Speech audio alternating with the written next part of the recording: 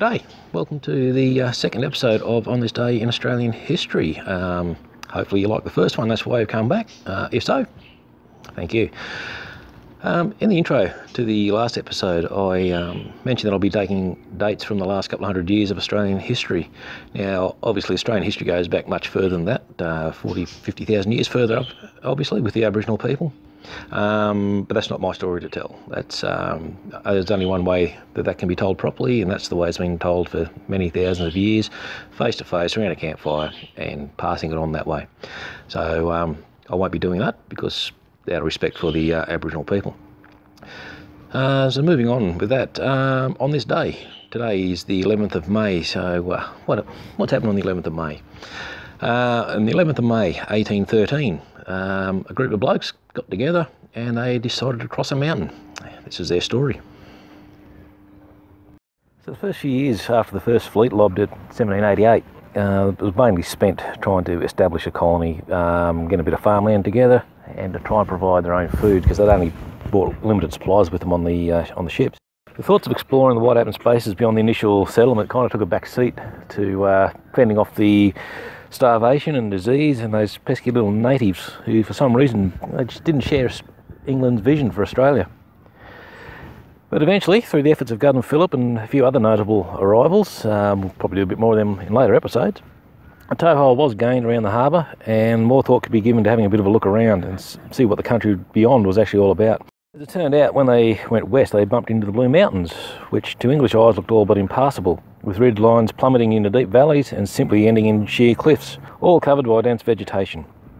So for those that aren't in Australia, the Blue Mountains are part of the Great Dividing Range, which runs pretty much from the south down in Victoria all the way up to the north up around Cairns and a little bit further up.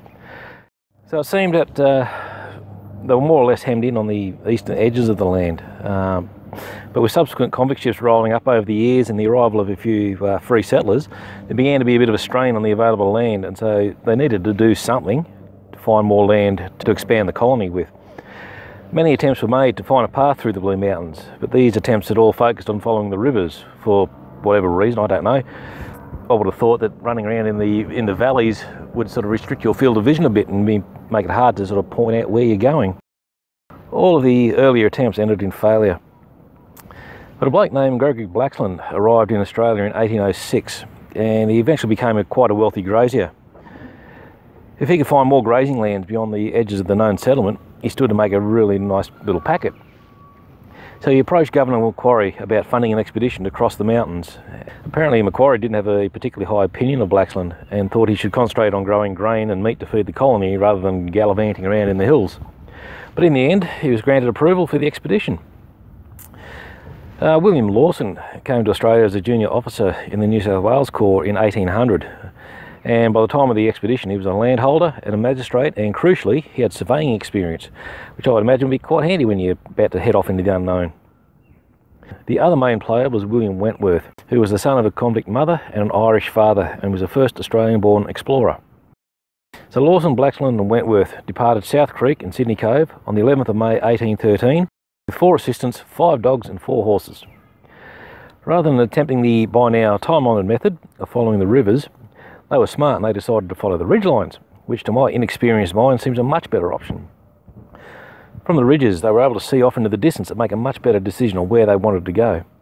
So these blokes took a much more methodical approach to the crossing. They followed the ridgelines, as I mentioned before, and their basic plan of attack was the 3 explorers and 2 of their servants would force on out ahead each day, find a path through the bush. Later in the day they'd turn around, they'd come back along that path, widening it and clearing it to allow the remainder of the camp and the horses and all the equipment to be brought forward to the point where they'd turn around.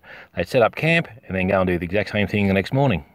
21 days later they reached the peak of Mount Blaxland, and off into the distance they could see the untapped plains of New South Wales in the area that now surrounds the town of Lithgow. It's always had me buggered, you know, when you're going through history, you always find people seem to bump into things that carry the same surname. It's got me knackered, but anyway. What? Alright, let's just move on, shall we? Lawson said that the land they saw was the best watered country of any I've ever seen in the colony. You'd think that with such a pioneering, never say die beginning, New South Wales would be able to field a decent state of origin team. But it seems not, which is a good thing for this Queenslander. But I suppose that's a topic for another day, isn't it? So anyway, on this day, 11th of May 1813, Blaxland, Lawson and Wentworth embarked on a bit of a stroll and ended up opening up the entire colony of New South Wales.